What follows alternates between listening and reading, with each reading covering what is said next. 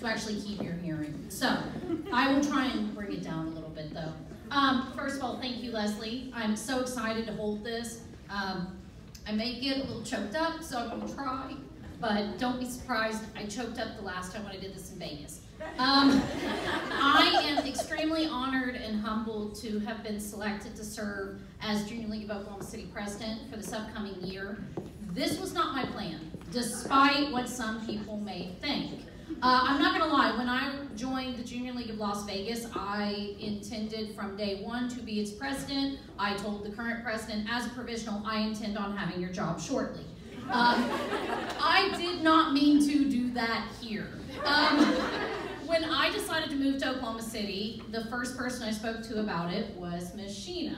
And I was going to go ahead and go sustain her because I just finished my presidential year and I was going to just ride out the sunset. And Sheena said, no, you're not. She was like, you're going to stay active. I was like, I don't know. It's been a lot. But if you know Sheena, she gets her way, she got her way. So a lot of people may think, okay, I've done this job before. I'm not nervous. No, I am terrified. This is a beautiful, rich, vibrant organization that has such an amazing place in this community. Not that Vegas didn't, but this is a whole different ball game, guys. So do not be surprised if I am, for all the past presidents, I will be calling all of you. I will be asking so many questions. I will probably look like an idiot most days, but I have always found that it is better to know what you don't know and to ask the right people and ask the right questions. So be expecting some phone calls.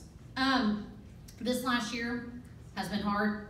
I don't know how many words we can use, how many times we can say pivot, how many times we can say adapt and change and everything else. But I want to say that we have come out of this, I think, so much stronger. I think that we have found a degree of perseverance and grace and compassion, just like Leslie charged us with last year, that we might not have ever found if we had not been faced with the circumstances we were faced with. So I first just want to say that I am so proud of the board that served this year, how hard they worked, how dedicated they were to the job, even when it was tough, how we all connected, even though we weren't in the room to connect. And I give a lot of that, obviously, to Leslie for her leadership in this community. And despite the year that we just came out of, we are actually really financially stable. We are looking really good, guys. Okay? And our partnerships with our community partners are as strong as ever, and they are so excited for us to get back in there and do the work. So I'm not going to take up a lot of time this evening because I want y'all to go out and enjoy yourselves. I think the bar still may be open, and you know, there's still probably drinking games to be had. So what I want to challenge everyone here tonight, I want you all to challenge yourselves to recommit to this organization. Yes. We've given grace and we have allowed ourselves to do what we needed to do, and that was the right thing to do. But we have obligations to our community. We have obligations to each other and to this organization. This organization has been going strong for almost 94 years. And as I've had many past presidents tell me, you can't kill the league. And you know why? Because the women of the league won't let it die. And we are not. So, unlike Leslie, I don't do quotes. I don't do themes. I am business. I am all business. As I was telling Sheena in all of our transition meetings, I'm the plow horse here, okay guys? We have got some work to do. We got to get our processes in line. I am a plow horse. I want to dig my hands in deep and work. The cheerleaders are on either side of me, Miss Leslie and Miss Sheena. So she will probably be the one with rah sis boom bop. I can't do it. But I did find a quote that I felt was proper for this evening. Never doubt that a small group of thoughtful, committed citizens can change the world. Indeed, it's the only thing that ever has. Margaret Mead said that. And I believe that is absolutely true. Our commitment to this organization is what's going to bring us out of this last year and send us flying in blazing colors into our 100th anniversary in a couple years. So, it's time to get back to the work of Junior League. It's time to get back to the mission, promoting volunteerism, developing the potential of women, and improving the community the effective action and leadership of trained volunteers. It's time to get back to our vision. The Junior League of Oklahoma City will empower volunteers to impact our community and enrich lives. It's time to recommit to our core values, like Leslie said: integrity, connection, accountability, respect, and excellence. It's time to recommit to our community and to our community partners. Leslie told you all about the wonderful work that Project Empower has done this year, and they are finding new partners every day. What an amazing signature project for a women's organization to have. All of our current partners are so excited to have us back, and we've got a new partnership with Dress for Success that I think is going to be amazing this next year. It's time for us to recommit to training. The Education and Development Council is so excited to get you all the training that you need to become better volunteers, better leaders, and better people. So I encourage all of you to take advantage of those trainings when they're offered, and encourage your friends to attend too. It's time for us to recommit to our fundraising efforts. I don't think that's going to be hard this next year, because Mistletoe Markets at the new Oklahoma City Convention Center are going to be in person. I think this may be one of the most banner years for market that we've ever had. We've got Legacy and Legends coming up on February 26th. We finally get to meet Megan Mullally. I have been using the fake name of Anastasia Beaverhausen for years, and I cannot wait to tell her about this. If she'll let me anywhere near her, because I may frighten her off.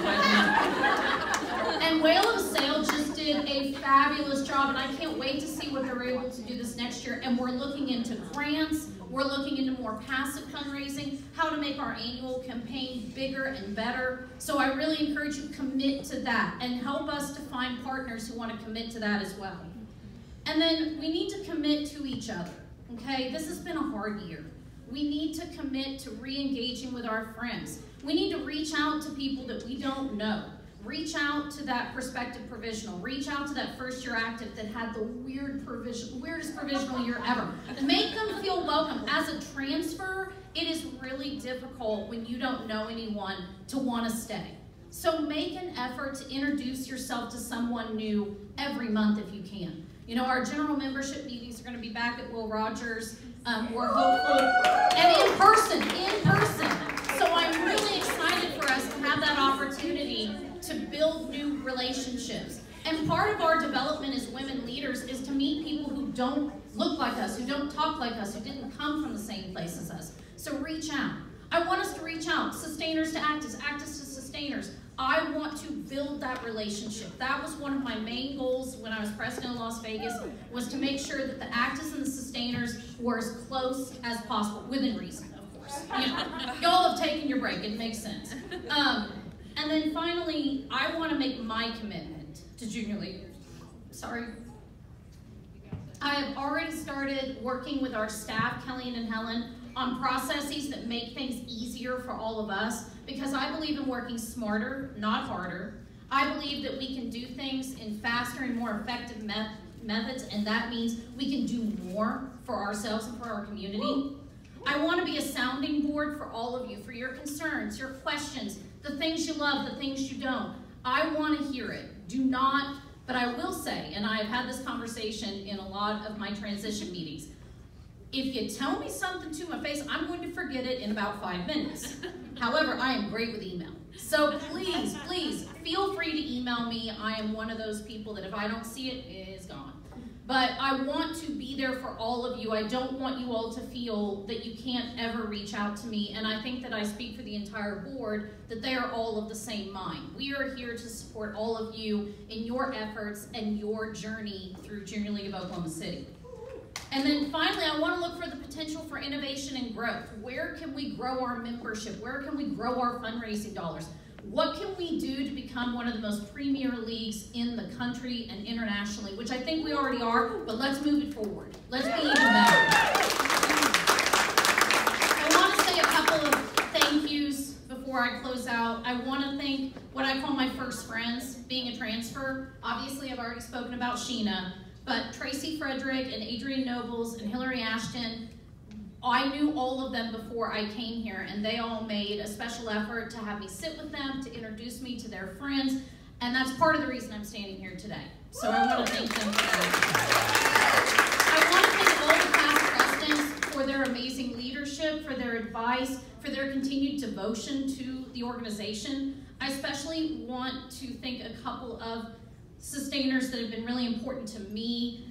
Kelly Crail, who was my sustaining advisor when I was finance VP, who when I said, I'm thinking about applying for PEE, encouraged me to do it, said, yes, you should throw your hat into the ring, and I appreciated that. Sue Ann Hyde, who's also my Pi sister, who has been so lovely and always willing to offer great advice. Beth Short, obviously, for stepping up and agreeing to be my sustaining advisor, even though we only have a young relationship. We've only known each other a short while. She's already given me great counsel and support. And then Margaret and Ann Clore for being such amazing sustaining advisors for the 2 boards that I was on. And then a special little shout out to Pam Newby for letting Jacob come over to special care, because it's been awesome. He's halfway to potty train, guys, and it's all because of special care. Okay, that was my plug for special care. But amazing. I want to then thank Mandy Heaps. Mandy, you really inspired me to think about the job and not to look at it as a job, to look at it as an experience and an honor and something that I didn't really think I wanted to do, but I appreciate your encouragement. I want to thank Leslie, and I'm not going to cry because I already cried at the joint board meeting a lot. I cried a lot when talking about Leslie, but Leslie has been such a good friend to me this year. She has been so supportive. She has been so encouraging. As you all know, she has the patience of a saint and the grace as well. And I, as she said, I'm the business person. I'm a little blunt. I'm a little rough around the edges. I have learned so much watching her, and it truly has affected my skill set and the way that I approach people, and I cannot thank you enough for that. I so look forward to working with this incoming board. They have been amazing during our training. They've been amazing with all the pivots we've had to make. We didn't get to have our traditional board retreat, but these women were committed and we did so much work. Sheena, I'm so excited for you to get to experience this journey. You'll get to be here next year, but I know you've already started preparing your speech, so. Not gonna lie, ladies, this was prepared last night, or maybe this morning. If you didn't already know, I'm kind of a procrastinator, and that's just my nature. Finally, I want to thank my family. This is my sister Megan in the pink shirt. Megan has been instrumental to my efforts to be in this job this year. She comes over many nights a week. She cooks dinner. She helps me with Jacob. She runs errands for me. She has been the best sister ever. It's been really great. Don't cry, Meg, because it will totally wipe me out. I want to thank my husband, Andre. I'm really sorry I'm putting you through this for a second time. And it's ordered because we have a 2-year-old terrorist that just constantly is trying to kill us. He's a darling boy, but there are days. Maybe almost potty trained, I don't know. But Andre, you have been very supportive and understanding and have made this, you have made this journey so much easier for me and more enjoyable. And I promise you, it will not be that bad.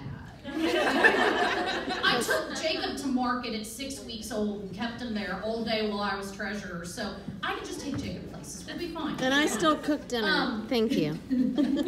And, I think if Jacob were here, which I almost brought him, but be grateful I did not, I would thank Jacob to the extent that I have developed a new level of understanding and compassion myself by having little Jacob, and I've got to understand other women and the struggles and the reality of life by having him. So if he were here, but he will not be making a speech next year because he'll be 3 and that's gobbledygook.